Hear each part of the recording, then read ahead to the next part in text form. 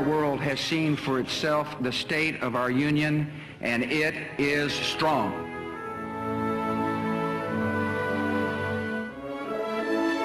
Center for American Values, and even among old friends, friends I know personally and friends I admire. This brings a lot to Pueblo. This brings a lot to our youth as we teach them about, yeah, it's good to know what people do on behalf of our nation, and it's also good to understand what honor, integrity, and patriotism, the bywords of the Center for American Values, what that means and can mean in their life. Marines, the radar pictures, and then we got called back, and being the lead crew. Gone in '65 and taken out their major warfighting capability. And that mission did not happen until '72.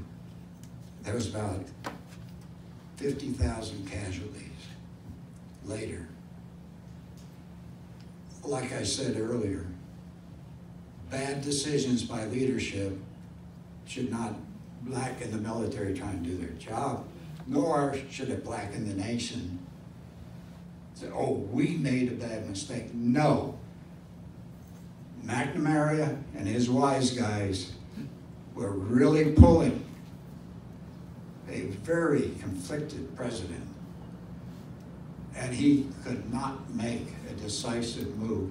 And getting shot, getting killed, while back home, people are demonstrating against them and dealing in confusion, lack of commitment, lack of the capability for the president on down to make a decision. And let's turn the military loose and let them win. You cannot direct a war efficiently from the Situation Room in the White House. It is imperative that a country, even when ridden with somewhat of a guilt, or the fact that this was a confusing and will be debated for years about what really was the impact and the lessons learned.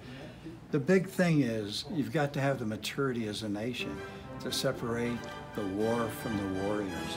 You cannot be having our people over there getting shot at and killed while people are back home equivocating, debating, and demonstrating against them.